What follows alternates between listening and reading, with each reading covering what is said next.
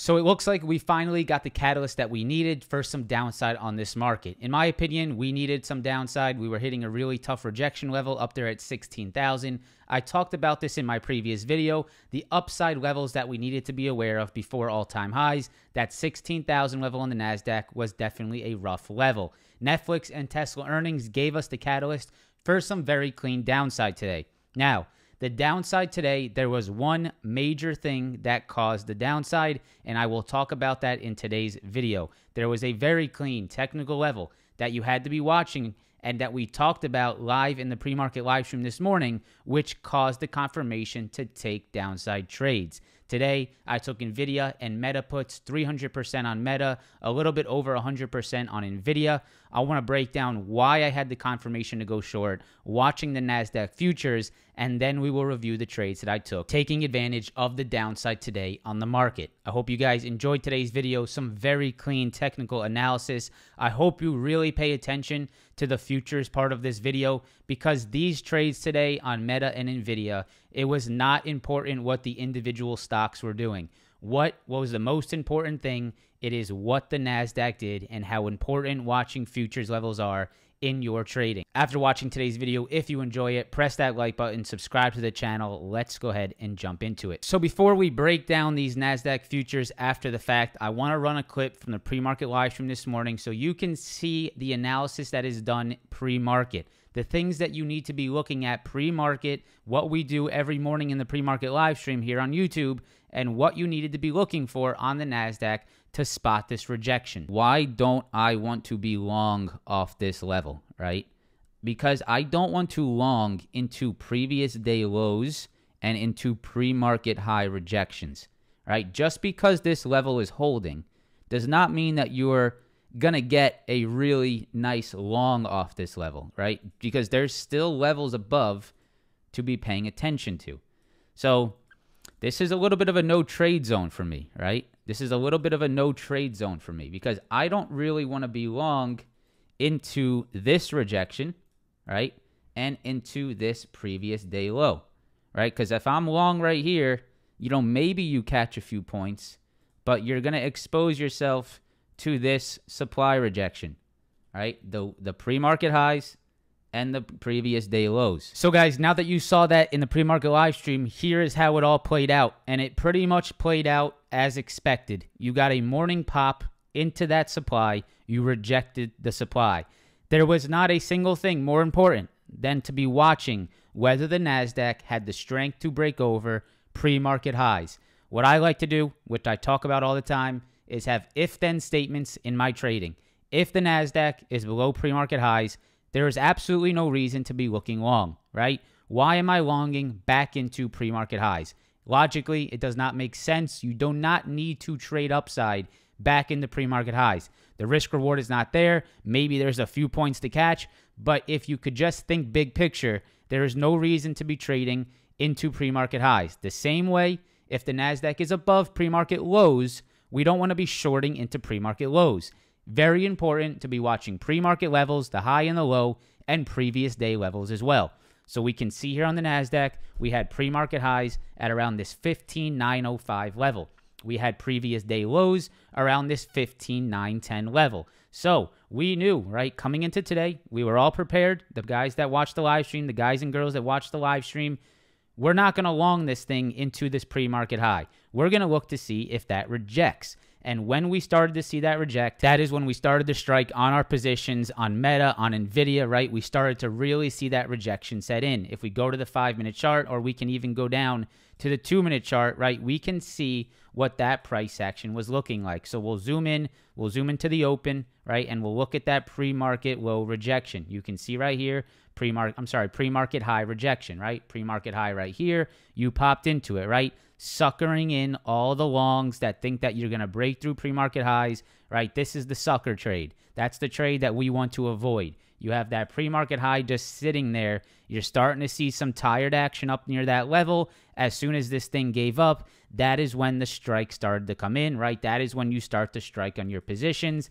What you stop, you can say, over that pre-market high. Now, let's say you watch the QQQ or the SPY, right? It's the same exact things. Here's the QQQ, right? You had a morning pop. This is pre-market high right here, 384.33. You pushed into it, you rejected. Exact same thing. We are not longing into a pre-market high. Here's the SPY, right? The SPY ETF. What did we do this morning? You had a pre-market high right around this 455 level, right? You can see pre-market high right here on the SPY. What did we do? We popped right into that pre-market high, and look at where we rejected. We'll go down to the 2-minute time frame so we can see exactly how that came in. So here's the 2-minute time frame on the SPY. Here's your pre-market high, right? And look at how perfect that pre-market high rejection was today, right?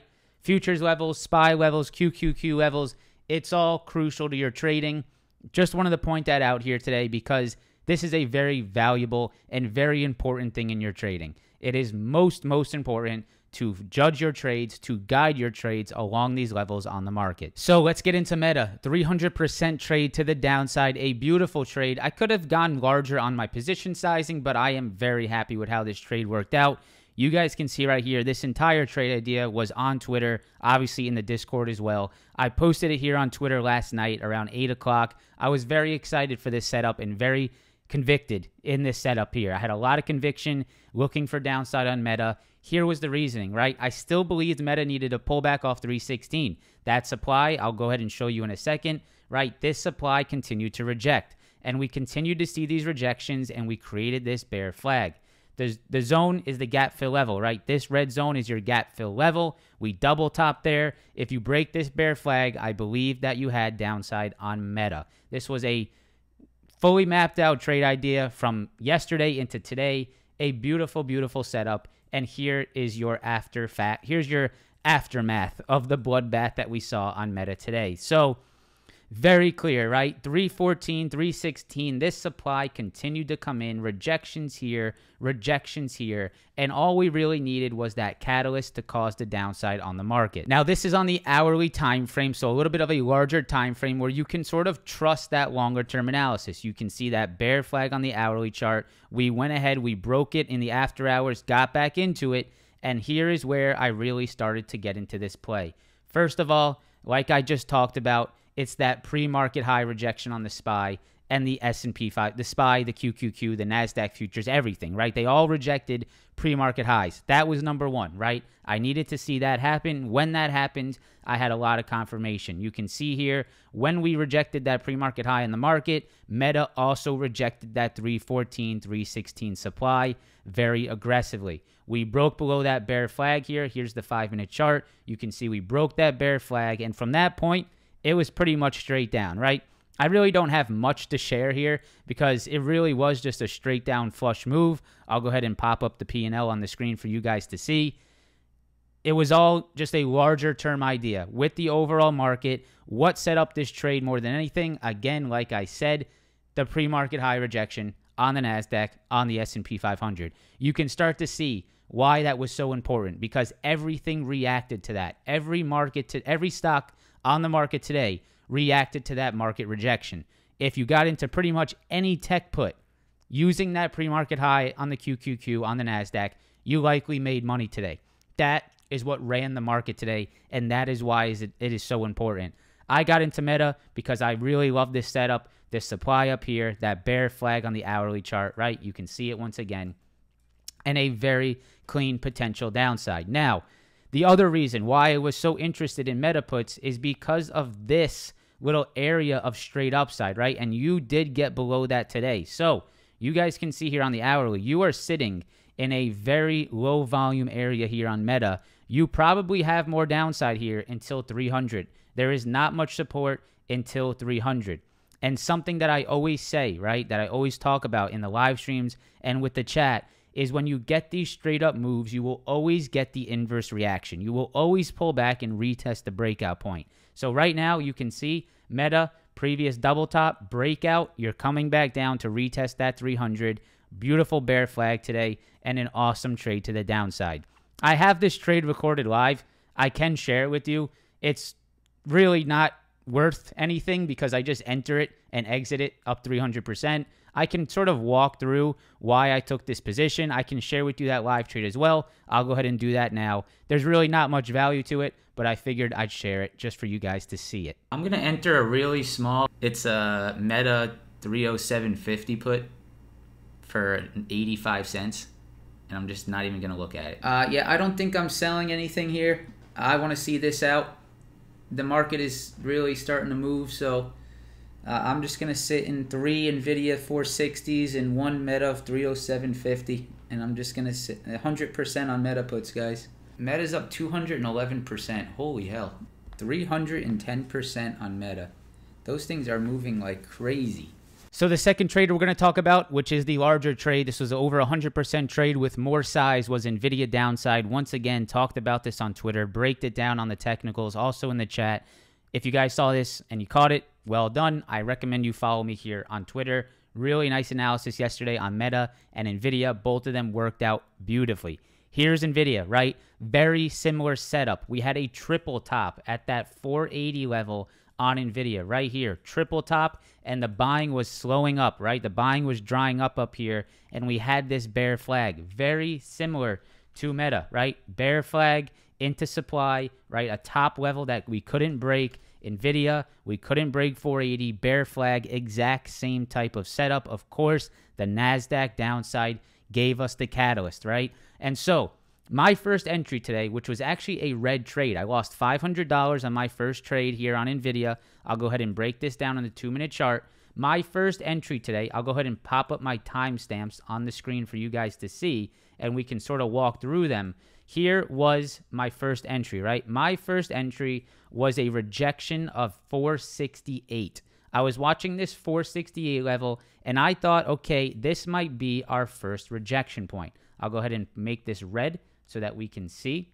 Right here was my first entry. I'm going to turn this red, and I'll sort of break down why I took my puts at 468. So we had a little pop, right? I'm going to zoom in now. You guys can see that was that previous day low. So previous day low here at 468. We had a pre-market high at 468. Now, if I zoom into the intraday, we can sort of look at how this was playing out. I'm going to turn this shaded so we can get a good idea of the pre-market and open. All right. So right here, you guys can see we had a quick pop to the upside. We rejected that 468, and I took some puts right here, right? That was my first entry. Now, we had a pop through that level, and we pushed into that 470, which was my ultimate stop. I stopped out here because I wanted to keep that loss relatively small, about $500, and I wanted to wait it out a little bit. At this time, the NASDAQ was still pushing into that pre-market high. I was telling the group I might stay in this to see if this NASDAQ rejects pre-market highs, but I need to have a hard stop at 470, right? It has to end at some point, right? At some point, you have to just accept that the stock is moving against you. This saved me, right? Because NVIDIA could have gone and continued higher. NASDAQ could have broke pre-market highs, right? Who knows? And I could have lost $2,000, $1,500 on this trade. I don't want to be in that situation. I can always get back in and make those losses back when it starts to look more in my favor. My original plan was for the 468 to reject. It did not. I got stopped out at 470 for about a 2-point loss, right? 2 points against me. That was my ultimate stop. I had to get out above that level. Now, continuing on, right, and continuing to see the price action, we created this bear flag on the intraday, right? We were sort of pushing higher, and we started to reject that 470. Now, that 470 rejection was at the exact same time that the NASDAQ rejected the pre-market high, right? And when I saw that, my interest was automatically peaked once again, right? I was automatically interested in reshorting NVIDIA, right? Because we had a NASDAQ pre-market high rejection, we had a 470 rejection, and right here is where I re-entered. This candle, which you guys can see in the timestamps on the screen, this candle was where I re-entered. I re-entered as soon as I saw that original 468 level turn into a rejection again, right? We can see my original entry was at 468. I wanted to see it reject. It did not. I got stopped out for a $500 loss. We got back below my 468 level. This candle right here is the moneymaker candle, right? That candle is what should show you and what should give you confirmation for an entry. I'll zoom in a little bit closer on it. Look at how this wick reacted. You tried to get back over 468. You failed it. And this is the exact place I re-entered my puts. We got that beautiful downside. Really nice flush after that. Pretty much just scaled out on the way lower. And you can see on the timestamps, got some off here down at these lows, around $9 per contract. And ultimately just got out, protecting myself from any kind of bounce, right? And just taking my win. The trades were awesome, right? The trades were awesome. That is not the purpose of this video. Let me make that very clear. The purpose of this video is the NASDAQ pre-market high rejection and how important the levels on the futures are in your trading. If there's one thing you take away from today's video, it is that. Watch those futures levels. Either watch my pre-market live stream to get the levels, create those levels yourself, respect those levels, trade off them, and use them to build your game plan every single morning. Those are my trades today. Some really awesome trades. All of these trades called out live in the chat. If you guys were part of them, make sure to comment down below. Congratulations to you guys that took these with me. I'll go ahead and pop up some of you guys in the chat. You deserve some recognition, some really awesome trades. So GG to you guys. I hope you guys enjoyed today's video. If you did, press that like button, subscribe to the channel. Let's end the week strong tomorrow, and I hope to see you guys in the next one. Peace.